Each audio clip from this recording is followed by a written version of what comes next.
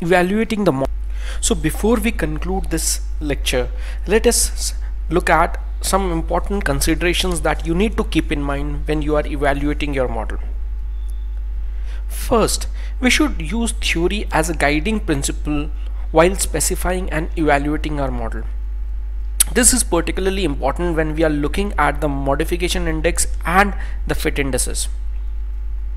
Secondly, while evaluating the model, it is important to look at residuals and implied correlations apart from the fit indices. This will help in identifying the discrepancy between the sample covariance matrix and the implied covariance matrix.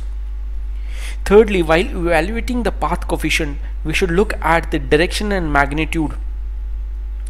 This should be consistent with the theory and previous literature.